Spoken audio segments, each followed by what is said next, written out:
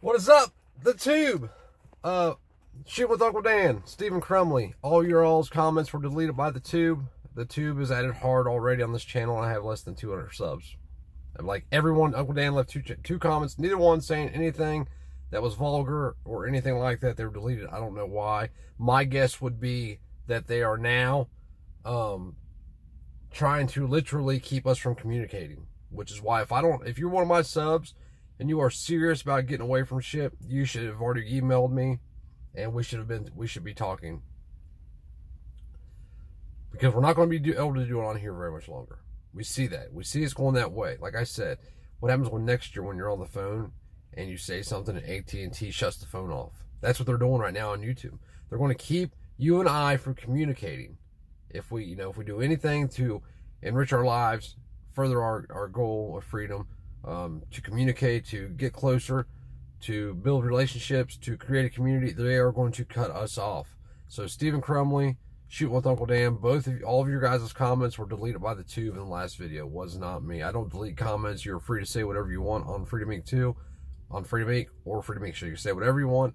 The only way I will even potentially, possibly think about blocking you is if you're just a complete asshole. You know what I mean? If you're just completely trolling, like 1000% trolling, I will block you. Other than that, whatever. Say what you want. Like, we can disagree, and I will never delete your comments anyway. But if you're just completely 100% being an asshole, then yeah, I'm going to block your ass, because you're just, you're pissing in people's faces is what you're doing, because you're behind a keyboard and nobody can punch you in the fucking mouth. But anyway, that's what's going on. YouTube is at it again. They're going to continue. It's going to get worse.